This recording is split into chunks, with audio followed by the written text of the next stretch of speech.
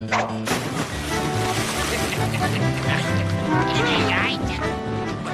all the ice? The ice? Yeah. What are you talking about?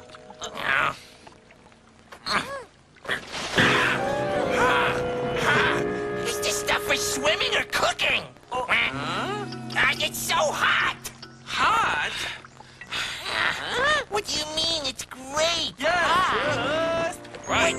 Yeah. You know what, fellas? Why don't you just go ahead? I'll see you later. I feel a little tired for my trip anyway. Okay, if you're sure. Oh, yeah, I'm sure. I'll see you later, okay? Okay. Let's run to the bottom of the water.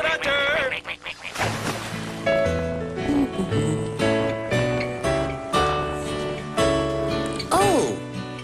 Hey, Puck. How's it going? I think Puck is asleep. Yes. Penguins sleep with their head underneath their wings. He's probably really tired from his long trip. I'll let him sleep. Shh.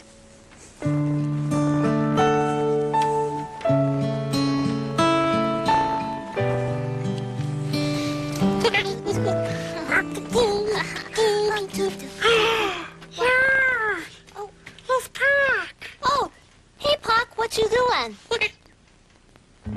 Puck?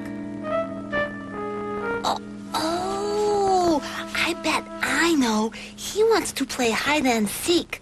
Come on, let's hide.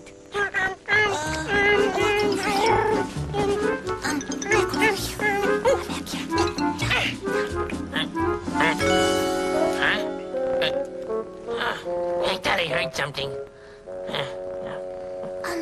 I don't hear him. Maybe we're hiding too well.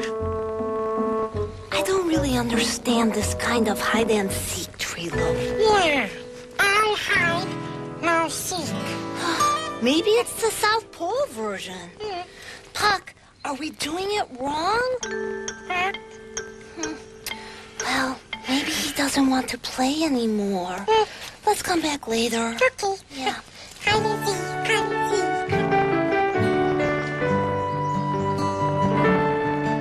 Hey guys, what's the hat? Hey, Tucker, How was school? Oh, it was great. It was great. We learned a lot.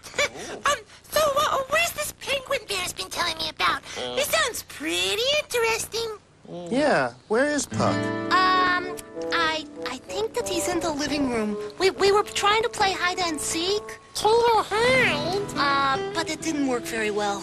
No seek. Oh, you know, Bear, I don't think that I really understand Puck. Yeah, he's kind of a strange bird. Snappy dresser, though. A bit formal, perhaps. Oh, and you should see what he eats, Tucker. Yeah, we saved some for you. Oh, thanks, guys. Well, it's true, guys, that Puck does do some things differently from the way we do. But that's because he's from far away. All right,